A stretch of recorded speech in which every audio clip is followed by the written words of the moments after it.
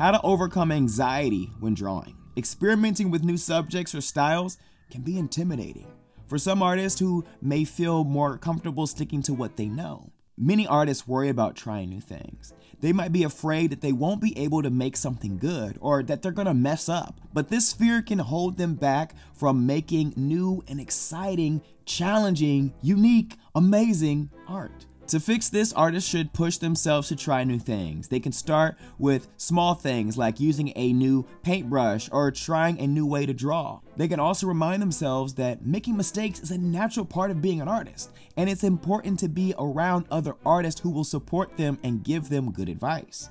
The most important thing is to not be afraid of taking risks. If you don't take risks, you can't make great art, so go ahead and try something new. You'll be glad you did.